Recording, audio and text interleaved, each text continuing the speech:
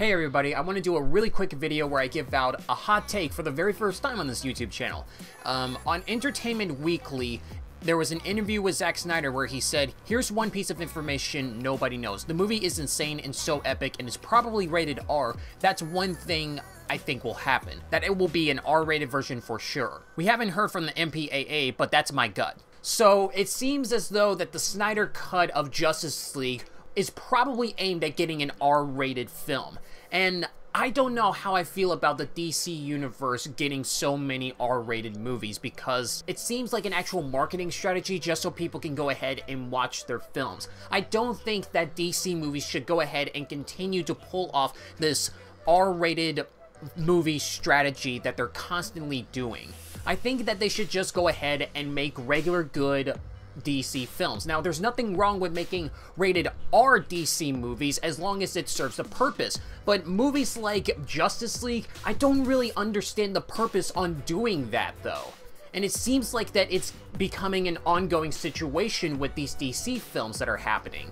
I mean, with Batman v Superman The Ultimate Edition, that was a rated R film. Yeah, it's true, and I don't know why it was on that MPAA rating. And then we have Joker, and that's suitable for an R-rated film. But then we have Birds of Prey, and that doesn't really need much of an R-rated film if you take out all of the F-bombs that are in there. And now we have the Suicide Squad, and that's going to be a rated R film. There are rumors that maybe the Batman might be a rated R film. There are these constant moves on making DC movies becoming rated R, and it feels like that they're limiting the amount of viewership that they will have in terms of gaining any access on watching DC movies in general. And I feel like that's a shame, because as a kid, I loved watching DC movies. I loved watching Batman the Animated Series, Superman the Animated Series, Justice League the Animated Series, and they were all kid-like entertainment stuff. Sure, they had like dark elements here and there, but that was mostly Batman stuff, and if they wanted to push the element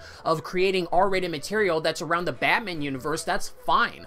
But it seems like this move to go ahead and make constant R-rated material for DC films is kind of crushing their viewership in terms of like gaining access to having the whole family watch the movies. And doing R-rated material isn't necessarily anything different than Marvel has done. Marvel has done R-rated material before with Deadpool, Logan, and also Blade way back in like the 90s. So there's not really much of a creative process that makes it a competition for the Marvel universe, and it seems like a strategy just because it feels like that it would bring in more people to watch their films, because, oh, maybe this is something that they haven't seen before, but we have seen this kind of stuff before. I don't really see the necessity on why we should actually continue to make R-rated material for the DC film franchise. I surely hope that this isn't going to be an ongoing thing. I mean, R-rated material for a comic book movie on the DC film franchise, if it's necessary, like for Batman or Joker, I'm okay with that, but I don't want this to continue to be an ongoing thing